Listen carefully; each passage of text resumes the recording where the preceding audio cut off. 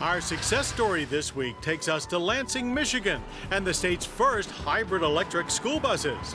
Dean Transportation, a locally owned school bus company, acquired the Thomas-built Safety Liner C2E buses in 2010 to help reduce student exposure to exhaust emissions.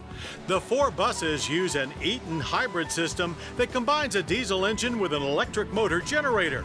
Batteries can provide electric-only drive for up to 15 miles and are partially recharged by a regenerative braking system.